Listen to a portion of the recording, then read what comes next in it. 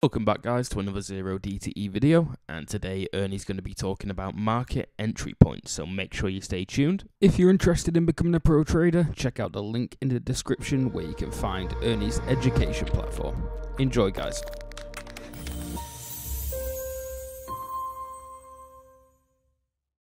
So I'm just going to make something up because I can't find the situation, but we're going to pretend, okay? We're pretending now. Everybody got that? So let's say that the market opened right there and then 11 o'clock is like right here or something. And let's say that we're in an uptrend. We're not, but let's just pretend we're in an uptrend. We're in an uptrend and then it comes to that morning and then right out of the gate, it just goes straight up. And you're waiting for that pullback, so that it will come back and so you can take a trade. When you have a move that goes right out of the gate, straight up, here, I'm just going to move out into no man's land here.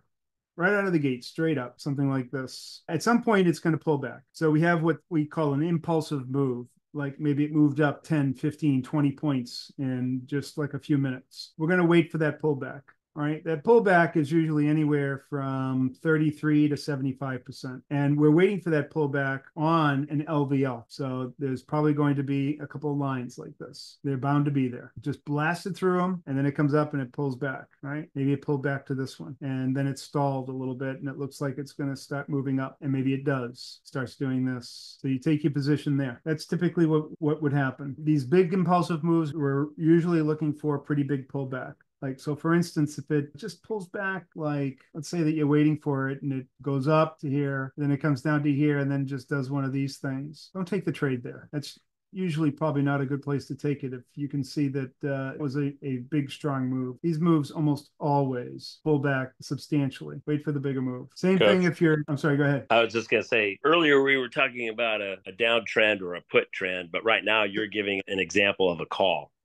Now I'm going to do a downtrend. I wanted to go through both. Okay. I just wanted to clarify. Okay, thanks. Yeah, it's almost exactly the opposite. Right out of the gate, it's 9:30 in the morning. We've got overall a downtrend, right? It's coming, and then bam, it moves down like this right at the open. Again, you're looking for a substantial pullback, something like this, about 50%, 30, anywhere from about 35 to 75%. And you'll see there'll be some structural elements there, they'll be pretty clear. And then it starts doing something like this. That's probably a good place to get in. So that means you'd be putting a put fly down here somewhere. So big impulsive moves, you're waiting for a big pullback into an LVL, right? So that takes care of the big impulsive move. There's a number of ways the market can open, right? I'm just showing you what we're usually looking for on those big impulsive moves right at the open.